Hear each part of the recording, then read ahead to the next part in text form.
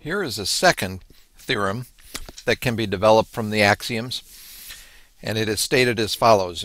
If A1 and A2 are two events that are subsets of the sample space S, such that A1 is a subset of A2, then the probability of A1 occurring is less than or equal to the probability of A2 occurring.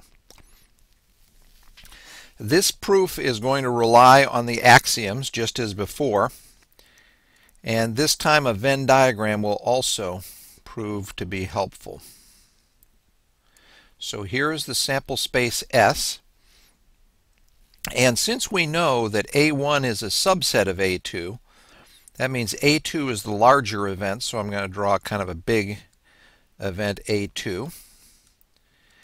And then I will have within that a smaller event A1.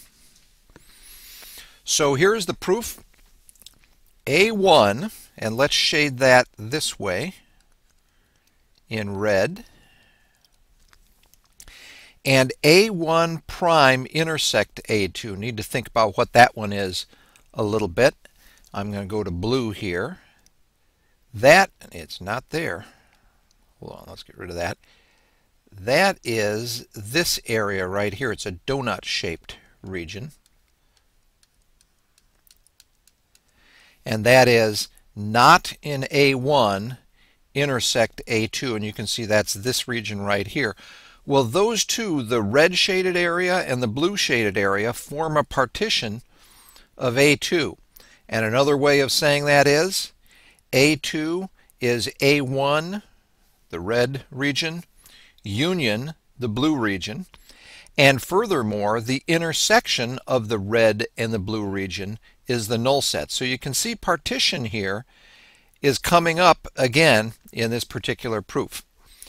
Now, from axiom 2, because the red and the blue are disjoint events, the probability of A1 plus the probability of A1 prime intersect A2 has got to be equal to the probability of A2. So there we're using axiom 2 to get that result. Furthermore, from axiom 1, we know the probability of any event is greater than or equal to 0. So here is one such event, which is the blue region, has got to be greater than or equal to 0. Well, if this right here is greater than or equal to 0, then we know P of A1 must be less than or equal to P of A2, and that proves the result.